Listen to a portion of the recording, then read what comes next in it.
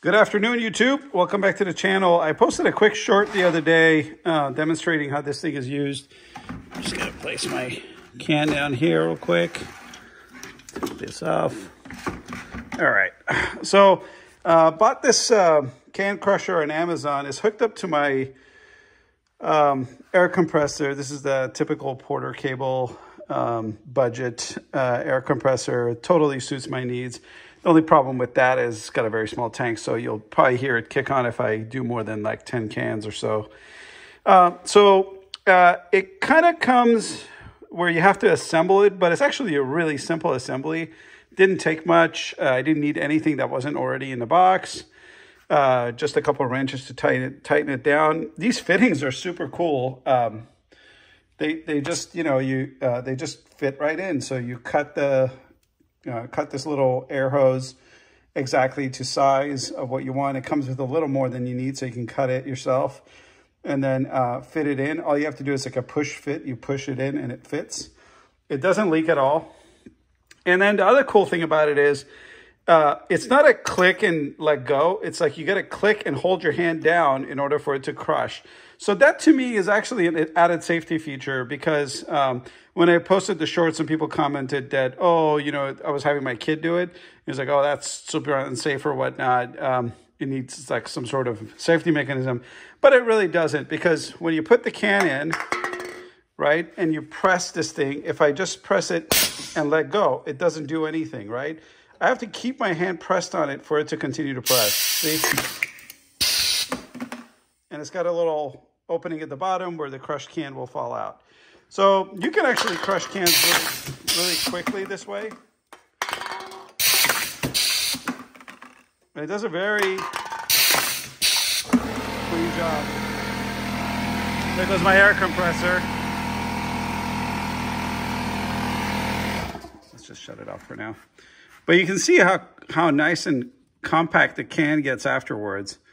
This is really what I was looking for. I was looking for something that could do a really clean job where I wouldn't have to, use hands or whatever. Now, of course, we could, just have to rinse out afterwards, I guess, or whatnot.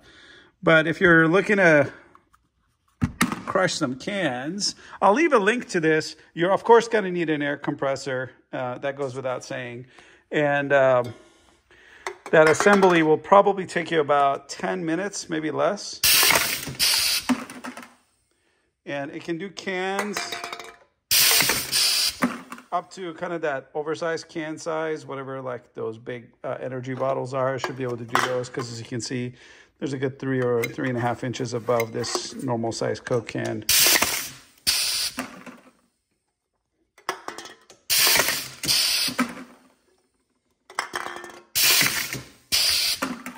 Yeah, so pretty quick, and it's also just a super nifty thing to have. What I did is I just screwed it down to the side of my this shop table that I had, but you can kind of install it vertically if you want, or install it horizontally like I have. As long as you've got an air source nearby, you should be set. Kind of a perfect thing to have in your garage if you already have an air compressor.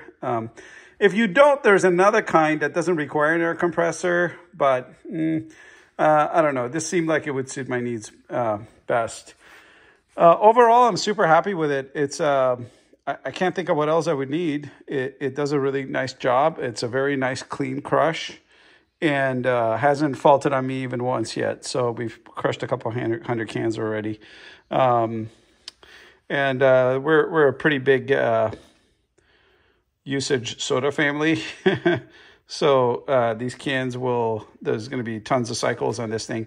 If my mind changes about it, or if it has faults and things like that in the future, I might make a follow-up video. But for now, it's actually a really well-built, really nice quality materials. This push-button switch and valve is actually quite nicely machined. For the price, honestly, I don't know if you could do any better than this, given how nice all of the different fittings and stuff like that are. It's really well machined, and this is obviously steel. Yeah, a really nice setup. If you have any questions, go ahead and post it in the comments. I'll leave a link to this in the description. And if you don't have an air compressor, I'll leave a link to that as well. It comes with all the fittings you need to connect it to your air compressor. And it is a quick release setup here. There's that fitting behind this where, you know, obviously you quick release can connect it. Cool. Thanks for tuning in, guys. See you on the next one. And click that like and subscribe. Thank you.